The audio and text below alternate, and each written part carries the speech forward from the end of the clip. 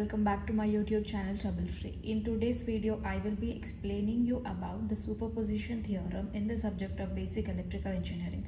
So in this video we will understand what is superposition theorem, and then we will also see an example problem so that you can understand it in a more better way. But I recommend you to watch the video till the end. That is, you have to definitely watch the example problem. Don't skip it. If you skip it, if you just watch the definition and go, you will not understand anything. Okay, so let's get into the video without any further delay. So let us first read out what the statement says. According to the superposition theorem, the voltage or the current across an element in a linear circuit is the algebraic sum of voltages or currents across that element due to each independent source acting alone. Okay, so each independent source is either open circuited or short circuited. Here independent source could be anything. It could be a voltage or it could be a current. Okay, so the voltage or current across an element in a linear circuit. So this element, consider this element as a resistance.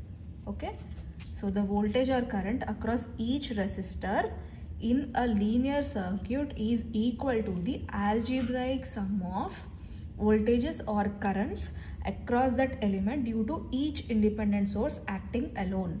Okay, I will explain you the example and then you will understand the definition more better way. Okay, suppose you have two independent sources. Okay, into one is voltage and the other independent source is some current, some 2 amperes of current and 6 volts of voltage, let us assume.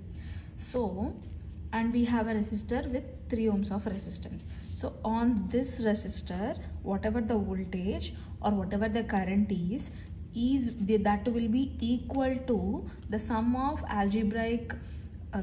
algebraic sum of voltages when they are acting alone. That is, when 6 volts alone is acting, how much? When 2 amperes alone is having, how much? When you add both of them, then you will be getting the voltage or current across that 3 ohms resistor. Okay, maybe you guys might not still be clear about it. Just leave it. After example you will understand it more clearly.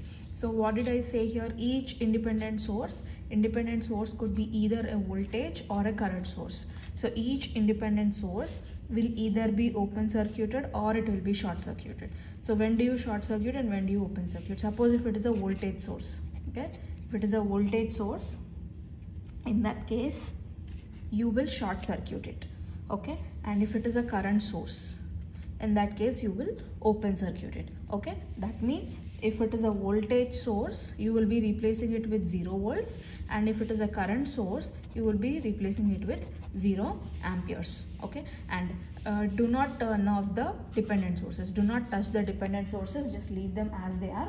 And this theorem is not valid if the circuit is a non-linear circuit. It is valid only for linear circuits. Okay, now let us try to understand this with an example. This is our example problem. Use superposition theorem to find out the voltage across 4 ohms resistor. Where is 4 ohms resistor? Here it is. So the voltage across this 4 ohms resistor we have to find. How? By using the superposition theorem. So first what you have to do, identify the independent sources. What are the independent sources in the circuit? 6 volts is one independent source and 3 amps is one independent source. Okay, so now what we have to do, we have to turn off each independent source and find out the voltage in each case, and then add the voltages in both the cases so that you will get the total voltage, right?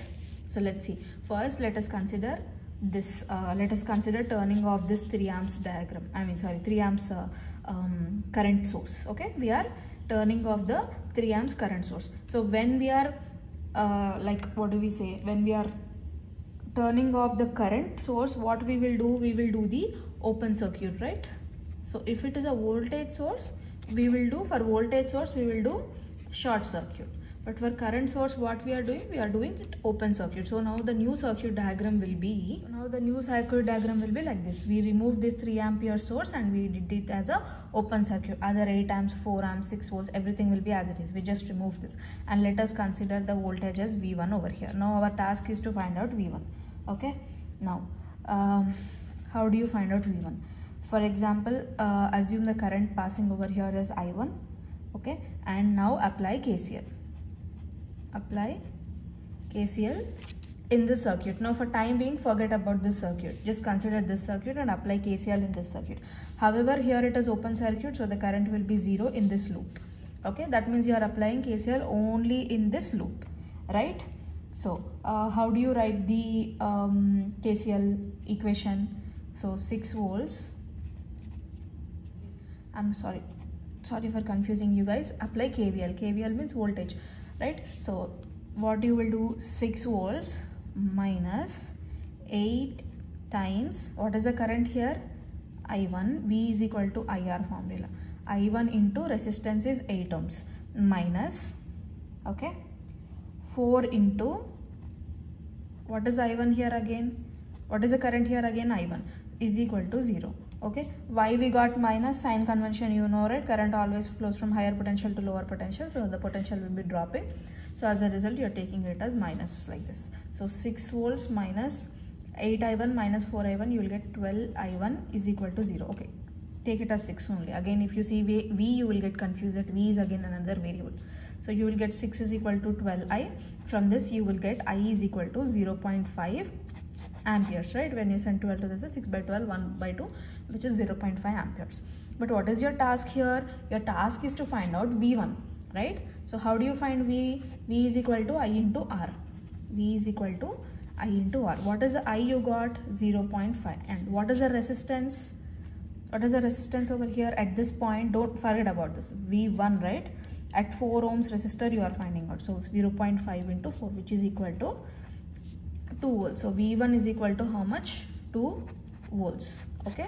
So the voltage acting on 4 ohms resistor due to this 6 volts independent source is how much? 2 volts. In the same way, you have to short circuit this and you have to consider this 3 amps current source and find out V2, and then you will have to add V1 and V2. Okay, very simple guys. This is the original diagram. So in this we have how many independent sources? 2 independent sources. So you will be getting 2 cases. First case, we turned off the current source, and in the second case we will turn off the voltage source. Suppose if this circuit diagram is having 3 independent sources, suppose here it is having 1 more current source, then you will have to do 3 cases. First turn this off, second this, third this. Okay, sorry, how many independent sources are there? You have to turn off all those independent sources and you have to find out the voltage in each case and add all the voltages. Very simple. Now in our second case, what we have to do, we have to keep this one and we have to short circuit this voltage source, right? So if we short circuit this voltage source, let us see what is our new diagram. This is the diagram that we got after short circuiting this voltage source. See, this is our original diagram, and wait a second, from this original diagram we got this one. Okay, that means we just removed this source. The other everything is as it is. Now let us see, now let us consider the voltage as V2 over here, and now let's calculate the voltage. Okay, consider current as I2.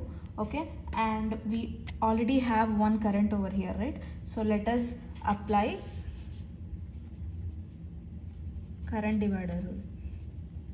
Okay, if you apply current divider rule, so what is the original current? What is the entering current?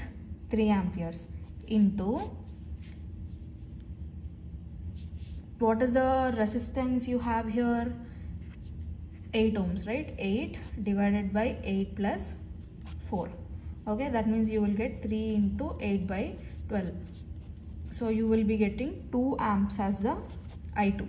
So I2 is equal to how much? 2 amps. But your task is not to just find out I2. Your task is to find out V2. V2 is equal to I2 times R. R is nothing but here what? 4 ohms, because V2 is here, right? So it means 2 into 4. That means how much? You will get it as 8 volts. Okay, so V2 is equal to 8 volts. And previously, what did we get for V1? We got V1 as 2 volts. How? By removing this 3 amps. Okay, now by removing this 6 volts source, we are getting V2 as 8. So what does superposition theorem says? Algebraic sum of voltages acting due to each, whatever voltages or current acting due to each independent source alone, right? So that means total voltage will be equal to V1 plus V2, which is equal to 2 plus 8, which is equal to 10 volts. So V equivalent or voltage at 4 ohms resistor is equal to how much? 10 volts by superposition theorem. Okay, now I hope you guys are clear about the definition of superposition theorem. Whatever independent sources are present in the circuit, you have to identify all those independent sources, and each of the independent source you have to turn it off and find out the equivalent current or equivalent voltage, whatever is asked in the question. So in our case, in the question, what is asked? Find out the voltage. That's why we are finding out the voltage. If the current is asked, you have to do the calculations for current, and then you have to add all the voltages so that you get the total voltage. Okay, so that's all for this video, guys. Thanks for watching the video to the end. Let's meet up soon in the next coming video with another topic.